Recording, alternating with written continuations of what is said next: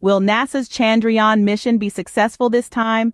To answer that, we need to revisit the past. Just a month ago, NASA attempted to make a lunar landing with a spacecraft named Peregrine. This mission, however, did not go as planned. Peregrine was developed by a Pittsburgh-based company known as Astrobotic Technology, with funding from NASA. But despite the meticulous planning and the high hopes that went into this project, the mission was unsuccessful. The details of the failed mission are a bit disheartening. Just hours after Peregrine was launched, it was clear that something had gone wrong.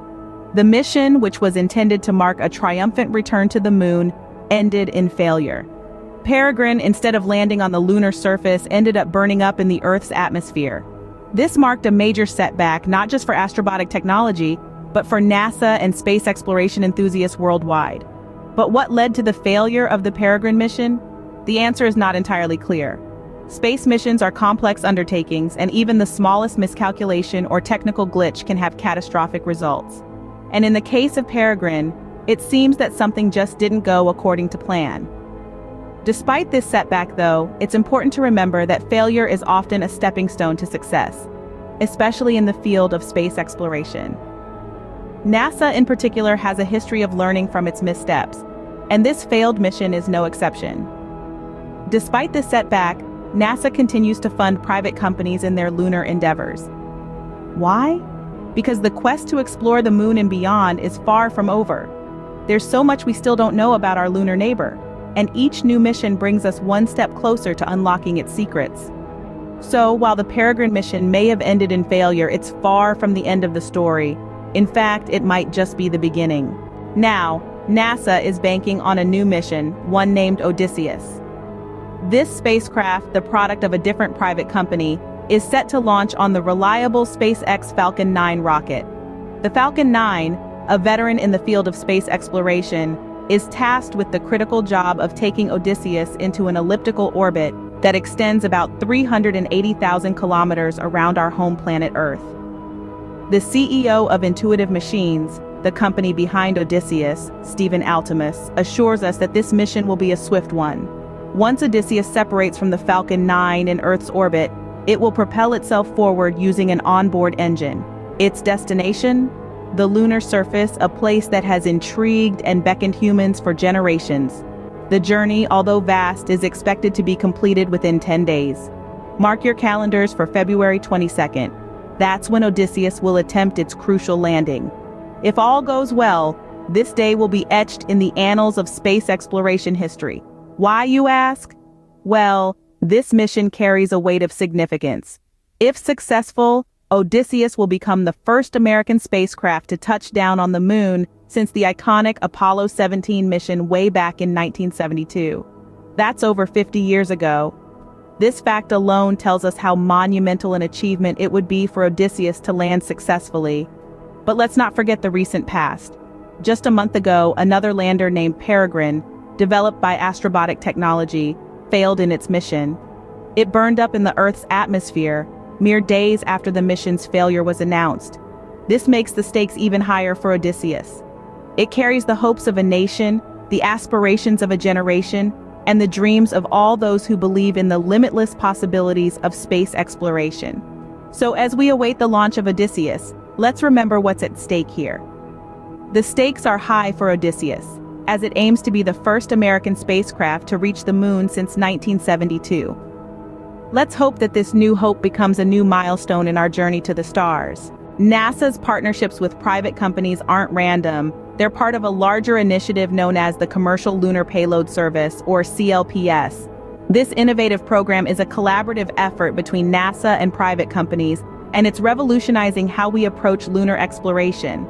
The CLPS program isn't just about outsourcing to the private sector, it's about fostering an environment of ingenuity and innovation, where American companies can apply their own engineering prowess rather than following traditional NASA processes. The objective? To develop lunar landers that are not only capable but also cost-effective. You see, lunar landers are like the taxis of space. They ferry scientific payloads from Earth to the moon's surface. But building a lunar taxi is no small feat.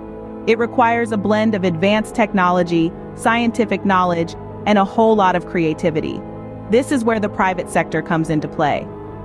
Companies like Intuitive Machines, creators of the Odysseus lander, are stepping up to the challenge. They're crafting the next generation of lunar landers, designed to not only reach the moon but to do so in a way that's financially sustainable. The CLPS program is a testament to the power of collaboration. By joining forces with the private sector, NASA is leveraging the best of both worlds, the innovation and efficiency of private industry and the scientific expertise and experience of a renowned space agency. This program is a crucial part of NASA's strategy to return to the moon. While NASA is gearing up for a lunar landing, it's important to note the global context of this mission. The 21st century has seen a resurgence of the space race, with China, India, and Japan already making their marks on the lunar surface. China's Chang'e program has not only achieved a soft landing but also brought back lunar samples, a feat last accomplished by the Soviet Union in the 1970s. India's Chandrayaan-2 mission, despite a last-minute setback, provided invaluable data about the moon's surface and exosphere. And let's not forget Japan's Kaguya spacecraft that orbited our celestial neighbor, gathering detailed information about its topography and mineral composition. The moon has become the new frontier in international space exploration, a proving ground for technology, ingenuity, and national pride. The stakes are high and the competition is fierce. But it's not just about planting a flag or leaving footprints. These lunar missions are paving the way for future space exploration, opening doors to distant worlds, and pushing the boundaries of human knowledge and capabilities. NASA's upcoming mission, therefore, is not just about reaching the moon. It's about demonstrating the prowess of American science and technology, about rekindling the spirit of innovation that once put a man on the moon, and about regaining a leading position in the global space race.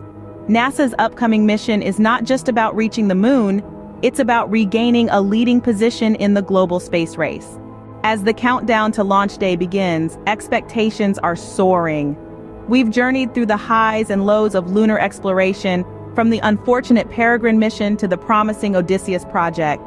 With each step, we've learned that space exploration is a challenging endeavor, but one that sparks the human spirit and pushes us to reach beyond our limits.